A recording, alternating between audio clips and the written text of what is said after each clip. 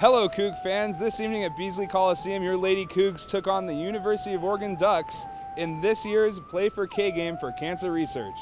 The dynamic duo Tia Presley and Leah Galdera were on fire tonight. Unfortunately, the Cougs were down at half 30-37 with 16 points, 2 rebounds, and going for a perfect 4 for 4 from the free throw line. Tia Presley had an outstanding game. Leah Galdera had an exceptional game tonight as well with 20 points, 6 rebounds, and 4 steals. Galdera is ranked 4th nationally for most steals in a season, having a total of 80 steals after tonight's game.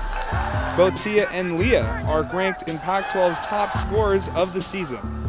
Tia, ranked number 6, has a 56% average from the field. Teammate Leah is ranked number 1 in the Pac-12 with a 76% shooting average. They fell to the University of Oregon with a final score of 70-69. With your Coug in the field, I'm Shay Dingfelder.